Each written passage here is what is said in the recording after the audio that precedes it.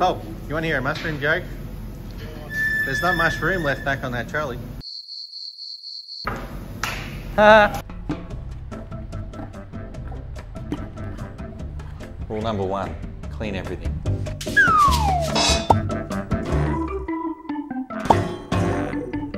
What's up everyone? Russell here again from Aussie Mushroom Supplies, and I banged the bench with my ring. All right.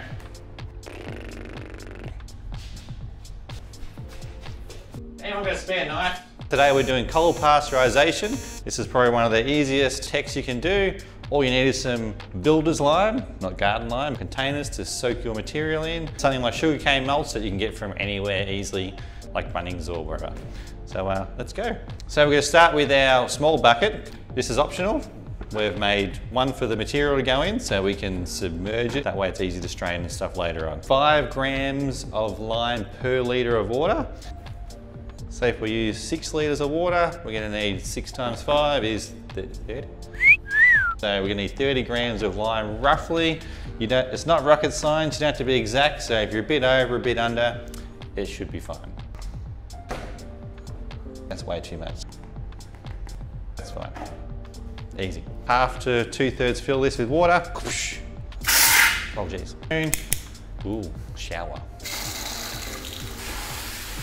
So make sure you don't fill your bucket up all the way, but your sugar cane is going to make it go. All right, that's probably about 2/3 full. So what we're going to do is we're going to fill this up with our sugar cane mulch and we're going to soak it overnight. We've got some holes in the bottom just to make sure any excess water when we're straining later does strain away. We're trying to stick with this now because it's already sort of fairly small and it's less work and it's easier. So sugar cane mulch, pretty good stuff to start with.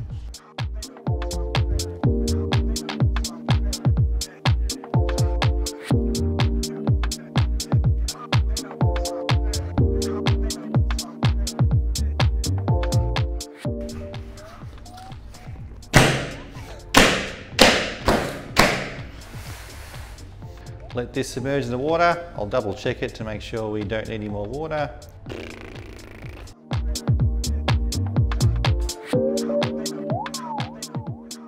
So while we've got our little bucket soaking, we're going to fill up an esky as well. It doesn't matter what size the vessel, pretty much anything you've got lying around the house you can use to do this kind of cold soaking method. All right, so let's get this giant esky loaded up with our sugarcane mulch.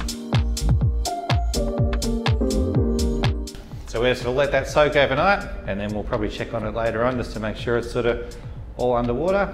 But yeah, simple. All right, so with our little bucket, we're just going to have a quick check.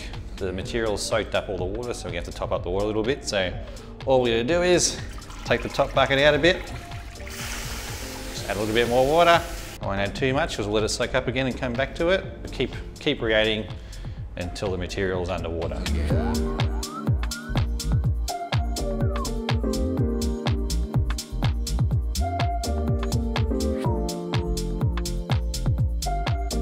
All right, so it's been about 24 hours roughly since we started our cold soak.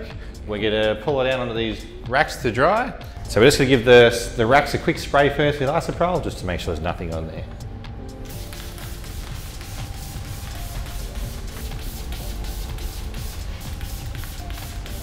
A simple, quick little thing like this can be the difference in success or failure. As you're going, squeeze out as much moisture as you can, because it's going to cut down your drying time a lot.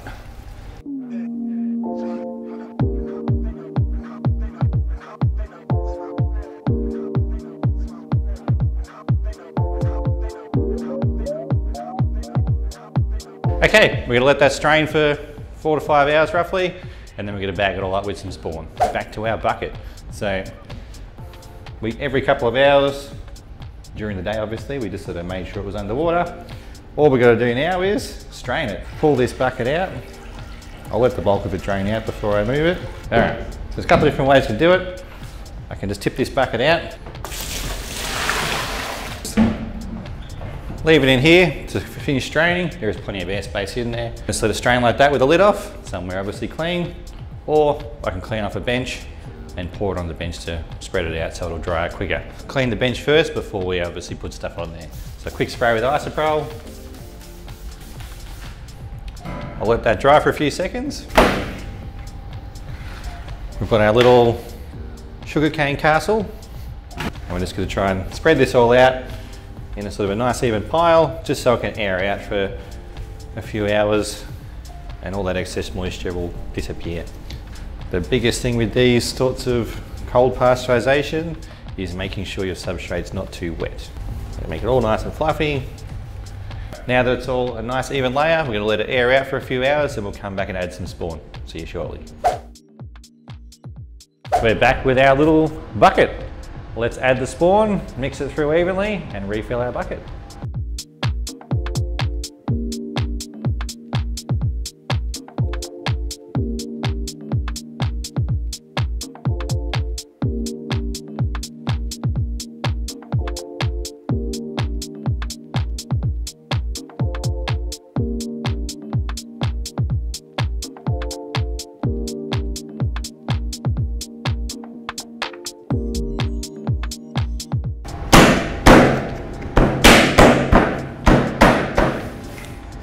And that's it. Our sugar cane's been straining for about 5 or 6 hours now.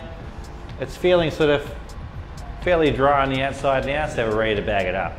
The most important thing with this kind of cold soaking is it needs to be dry enough before you bag it. Too much water content and it's going to stop things growing properly and encourage bad things to grow. Maybe I'll do a shelf at a time. So what we're doing is just spreading it out on the bench and then we're going to add the spawn to it, mix it all through and then bag it up. And don't forget the most important thing with low-tech mushroom growing, the more spawn, the less trouble you're going to have.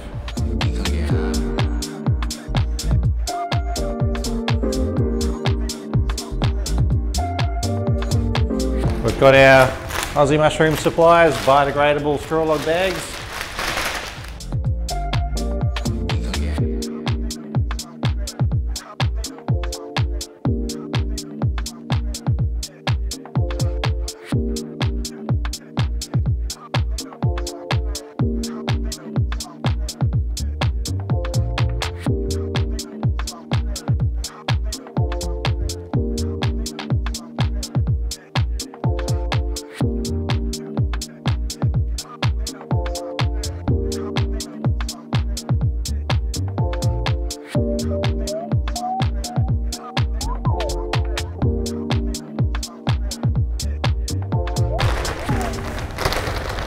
And number one rule with low-tech mushroom growing, don't go light on the spawn. Our spawn's probably the best you can get, grow the quickest and the furthest out of any other type.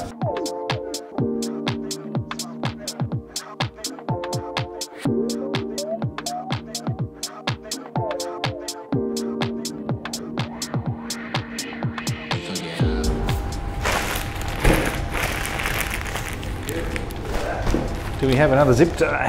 Happy days.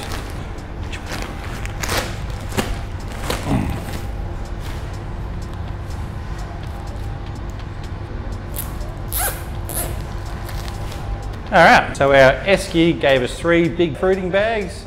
We probably used almost a full bag of spawn, but they should grow very quickly and we should get a lot of mushrooms. All right guys, it has been 15 days since we inoculated our cold soaked sugar cane. You can see what some little blobs starting to form, so our mushrooms are ready to go.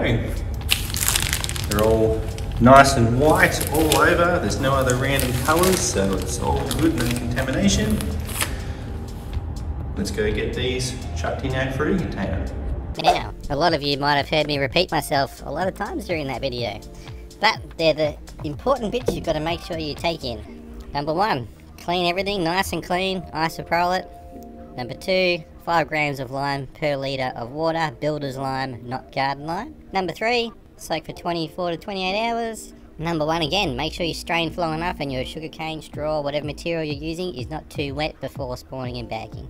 Number 1 again, use lots of spawn, 10% by weight. You need to use plenty of spawn to make sure your mushroom fungus outcompetes any possible problems you have. Lastly, very, very, very important, incubate your bags under 20 degrees. If it goes over 20 degrees, you have lots of heat build up and lots of problems. So super important that you keep your temperatures under 20 degrees. We've got lots of number 1s because they're all so important. Thanks and good luck. Yeah. Thanks for watching. If there's anything else you want to learn, drop us a comment down below. Don't forget to smash that bell, subscribe to our channel, and we'll see you later. And don't forget to smash that bell over there. Or is it over there? Is it there? There? Where's that bell?